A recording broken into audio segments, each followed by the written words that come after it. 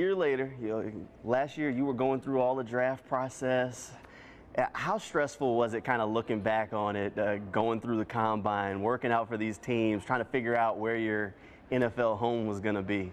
Now, where I'm at now, I definitely say it was pretty stressful coming in. I had a lot on my plate as obviously #1 overall and just high expectations of myself.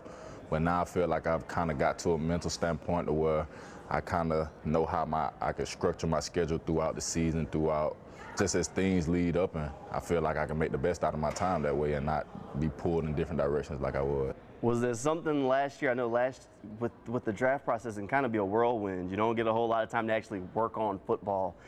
Is that kind of the hardest part about getting ready for everything? Is you have a season around the corner, but you're doing all these drills that aren't necessarily sport specific? I wouldn't say it's too bad of a transition because mainly like the drills that you do for the combine is basically like your indie type drills, position specific. But like it does take away a little of the time that you want to work on to just iron out some of the creases that you have in your game. From like for me, it'll be some of my moves, just staying sharp on some of my moves. I wasn't able to work on it how I was this offseason. So this offseason, I obviously had more time to train and prep for things like that. But I feel like it's not too big of a transition because it's still work that you go put in that individual position work anyways too. So is it a lot more fun this year to be watching some of your guys like Jalen Carter or Nolan Smith going through this draft process from the outside looking in as opposed to going through it? It's definitely exciting seeing those guys go through it because I know what it takes like during that process. It's a long process, so just to see the smiles on their face and see them so close to achieving a goal that they worked their whole life for, it really means a lot. So last year you chose to not attend the draft and watch it instead with close friends, family in Atlanta.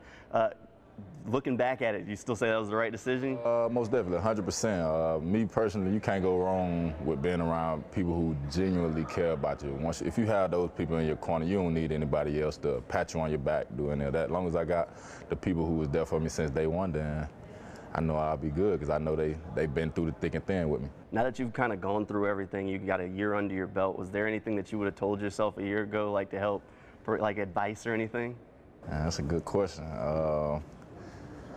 Me, I'll just say hear a little, hear a lot, because so many, being in that position, like I was hearing so many voices come from different directions, just knowing like what to listen for and things like that, because some things you can apply, but like it depends on like who your coach is or whatever. You can be pulled in so many different directions to where you just basically find yourself thinking a lot, and that just throws your whole game off. Are you tired of hearing people compare you to another player that I'm not even going to bring up right now? I mean, obviously I'm tired of hearing about it, but like, I mean, it's just a part of the game. It's always going to be some type of comparison. Media wouldn't be media without those controversial things like that. But it's just all a part of the game. I want everybody to be great, but in the end, obviously I'm going to bet on myself with whatever the bet is. All right, now you're getting ready for your second year. How do you feel now as you kind of start to I guess, crank things up as you get ready to go through the process again? I feel a lot more comfortable for the simple fact of, like, I know coming in before OTAs, I kind of had an idea of how the defense would still be, how it would be ran. And it just, with me coming in, knowing like the scheme already a little bit and have played for Coach Caldwell, I feel like I'll be able to play a lot faster this year because a lot of the things that I was just learning last year, I have that under my belt, so now I can just iron out the wrinkles. Did you have a welcome to the NFL moment? Some guys talk about you get out there and you realize that the game a little bit different. You've been playing football all your life. Was there like one moment where you're like, oh, okay, this is different? I have to say, I wouldn't say it was totally different, but that Washington game, I had like some adjustments that I had to overcome within the game from like the sets of a tackle, just realizing like coming from college, I didn't have a tackle or a guard change up how they set me throughout the game. So that's probably one of my biggest adjustments that, like you playing against real grown men now, guys who real savvy vets that played for a long time and able to switch it up within the game and not week by week. Now that you kind of had a chance to look back at some of that stuff, I guess, are you more prepared to be able to deal with it as they kind of change their set, you change how you attack them? I definitely say I am, for the simple fact that, like I said, I already been through it and I watch film enough now to know within the game how, like, what sets he may give me within the game, or obviously he's going to change up something within the game just to keep me off balance, so I should do the same as well. You start setting expectations or your goals for this season for yourself? So for this year, I might try a little something different just because, like, setting goals, everybody set goals, but I feel like if you set a goal and you don't reach it, then some people kind of can't get down on themselves, but like, I just say if you don't set a goal and shoot for the stars, I mean, you go hit every goal that you want to accomplish within that. One of the big things, obviously, is last year the team made the run toward the playoffs, right? I know you guys want to be able to build off that success and, you know, finish the year with a win. Only one team can do that each year. The culture has been kind of the buzz thing. You know, the locker room is different. I mean, I've been here for a few years. Last year, the locker room was completely different than it has been.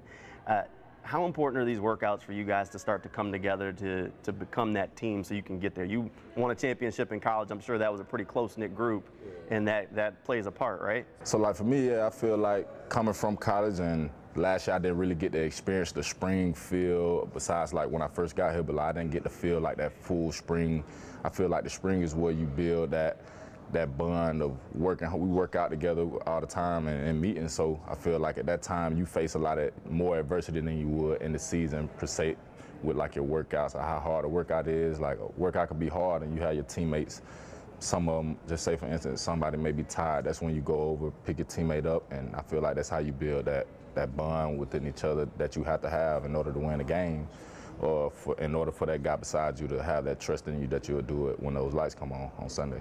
Have you done anything different this offseason to prepare to change your game at all? I wouldn't say I've done anything different, but I added some things into my workout. Oh, you got some things to surprise people with out in the field? Yes, sir, most definitely. All right, my last thing. You win #1 overall. Do you have any advice for whoever that first pick is going to be this year? I mean, you've been there, you've lived it, you walked it. You were on the team with the guy, Trevor Lawrence, who could kind of give you that advice. You won't be teammates with this one. If you had any advice to whoever that pick is, what would it be? I just have to say control the controllable. Mainly with me saying that, control the controllable, like, do everything in your power to control what you do. Don't try to control what other people have to say about you or whatever. Just go out, handle your business, do whatever you need to do to be the best version of yourself on and out the field. So that's probably my biggest one. And like I said a little earlier, you're gonna hear so much, you're gonna hear a lot of things, but with all those things, it's just like those little pieces that you take from whatever you're hearing.